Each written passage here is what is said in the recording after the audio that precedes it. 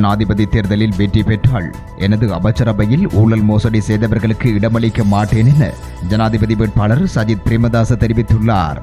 இதுவரை நான் சட்டம் ஒழுங்கு அமைச்சராக சரத் பொன்சேகாவை மாத்திரமே நியமிக்க திட்டமிட்டுள்ளேன். வேறு யாரையும் நான் நியமிப்பதாக இன்னும் அறிவிக்கவில்லை என அவர் தெரிவித்துள்ளார்.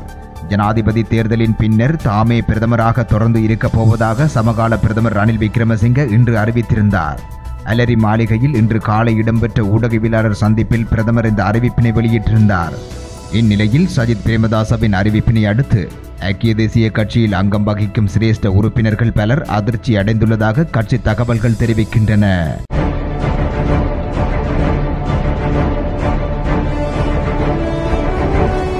புதிய பாதை, புதிய பயணம், புதிய இலக்கு.